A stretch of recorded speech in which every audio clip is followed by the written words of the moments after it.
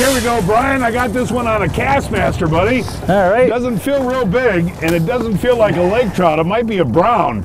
Boy, is that fun to catch one on a rod, though, guys. Okay, here he is, and we got ourselves a little winter brown. I can actually just flip him in. Yeah. There we go, folks. I'll tell you what, though, if you are going to eat a brown trout, this is the size right here. And that was casting a Castmaster, folks. Look at how pretty that fish is. And Brian, that's what, about a 1-year-old fish right there, buddy? Yeah, I'd say, John, about a year and a half old brown trout. Yeah, on that Castmaster, folks, right there. They're so pretty.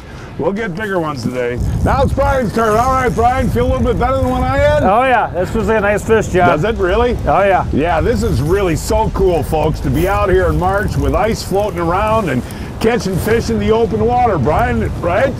Yeah, nothing better, you know, after this winter. Yeah, I was looking forward to this. Look at how clear that water is, folks. It is unbelievably clear. That is a beauty, too, man. Hit him right over here, and we got him. Nice job. Fish. That's bigger, that's about 7 pounds, isn't it, buddy? Oh, yeah. I mean, look at how gorgeous these fish are. And, you know, tell the folks how big you can get these. Yeah, 30, 40 pounds, John. You know, the world record is 40 pounds, yep. Wow. And this is just, what, about a solid 7 right here? Yeah, I'd say right in there. And this looks like a seafoam brown, John. You can tell it's a male by the hook here? Yep, got a little bit of a hook there. Yeah, boy, is that beautiful.